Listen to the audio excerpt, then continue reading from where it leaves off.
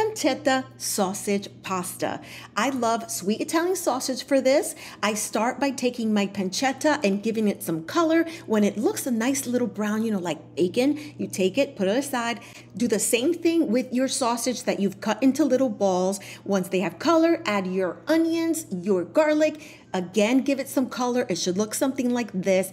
Add your chicken broth, diced tomatoes, and also some heavy cream. Now you're gonna go ahead, it's gonna look a little weird, a little white, but don't worry, just give it a good stir. You're gonna add your pasta. I went with campanelle because I just love it. I tucked it in to cover as much as I could. I made sure that I covered it for about 15 minutes, and once it's done, it should look a little like this. If it needs more, add a little bit more of chicken broth, and then that's it. Then I went in and added the pancetta that I cooked, and that's it, you guys. That's all she wrote. It is perfect. The pasta is perfect. The pancetta gives it such a great flavor. You can't go wrong with this one.